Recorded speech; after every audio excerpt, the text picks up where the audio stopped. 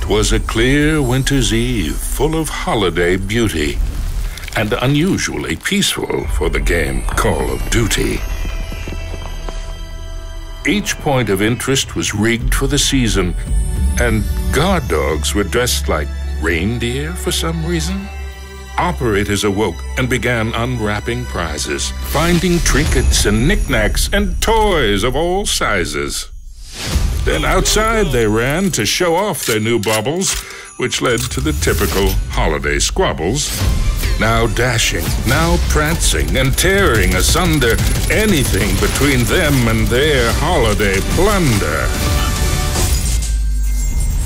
And throughout this village of just recent silence rose the gunfire of folks with a penchant for violence, a deafening skirmish of muzzle and flame. Even those of the pointy-eared sort joined the game. But through crossfire and Krampus and miniature slayers, glad tidings were still shared between every last player. And thus they exclaimed as they clashed through the night, "Festive fervor to all, and to all a good fight."